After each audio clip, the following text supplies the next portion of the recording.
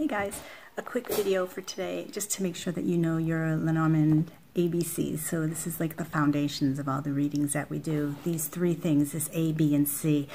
If you do this, it'll help you stay on point on your readings. So A would be answer the question, B would be brief, and 3 is the cards only. And let me explain these three things.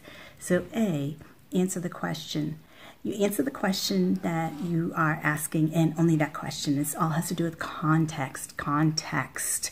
Use only the context of that exact question. So always ask, am I answering the question? We get so involved in looking at the cards. Sometimes we stray off and we're not answering the question anymore.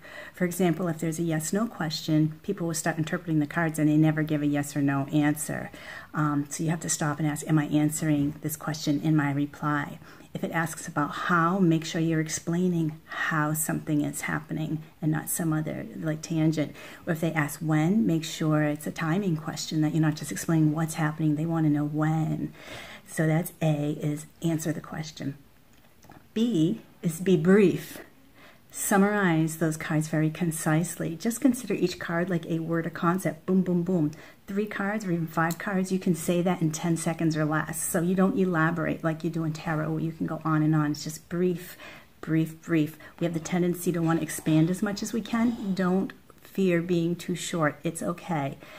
And so B is be brief. So answer the question, B, be brief. C is cards only. So you're just going to look at what's in the cards. You're just going to read the cards word for word. Be very specific only to those cards that are in front of you, not what's beyond them in your head.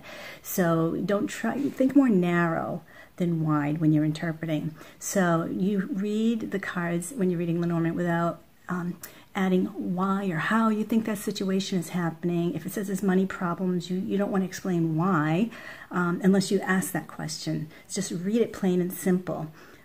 Don't fear that you're being too short again. Just read it as it is. It'll say it like it's supposed to be said.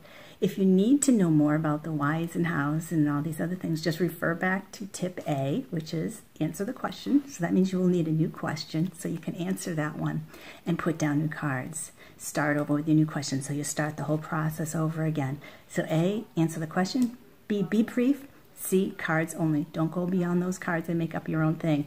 When you're at your own table, once you know how to do the Lenormand, once you've figured out how to do the system by the rules, then if you want to go off in a tangent and like trust your gut and what you're getting, what happens at your table happens at your table. My job as a teacher is to tell you if you're interpreting the cards and you go off on a tangent and I'm like, cards aren't really saying that. Just say what the cards say. It's all part of the teaching process from my end. Just say what the cards say. Okay? ABC. Your foundation for good Lenormand readings.